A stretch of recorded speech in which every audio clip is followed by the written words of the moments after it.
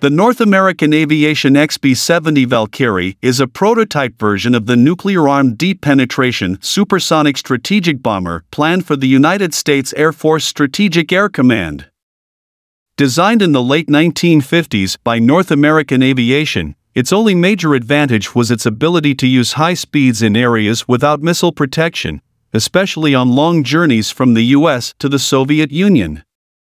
The USAF emphasized that this was the main reason for maintaining the bomber force.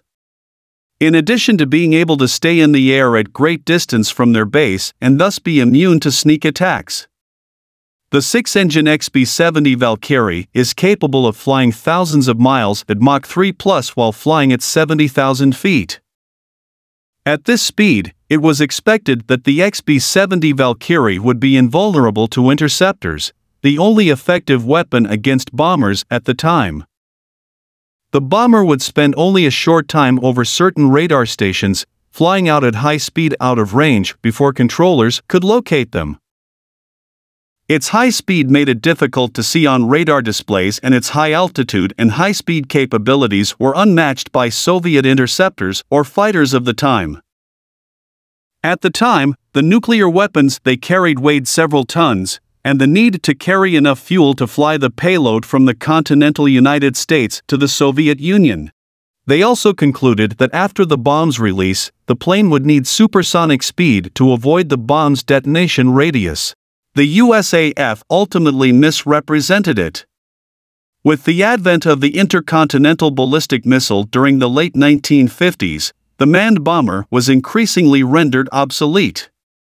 The USAF eventually gave up its production struggle, and the XB-70 Valkyrie program was cancelled in 1961.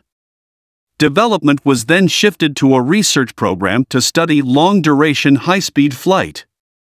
It was used for supersonic test flights from 1964 to 1969. In 1966, one prototype crashed after colliding with a smaller aircraft while flying in close formation. Now the last surviving Valkyrie bomber is in the National Museum of the United States Air Force near Dayton. The aviation industry has been studying this problem for some time after the XB-70 Valkyrie crashed. From the mid-1940s, there was renewed interest in using nuclear-powered aircraft in the bomber role. Now the XB-70 Valkyrie bomber is in the museum and will be pulled out using a vehicle. It is possible that the bomber will be used again, after being stored in a museum for so long. Even though it has been in storage for a long time now, the bomber still looks charming.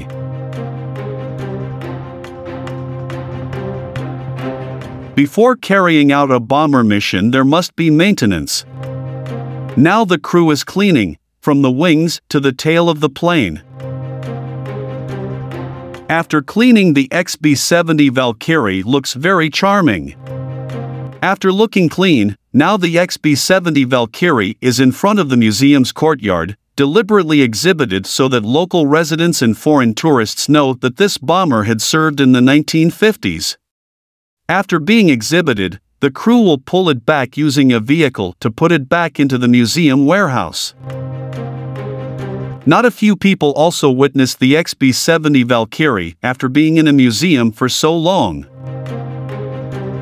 Finally, the bomber was put back into the museums.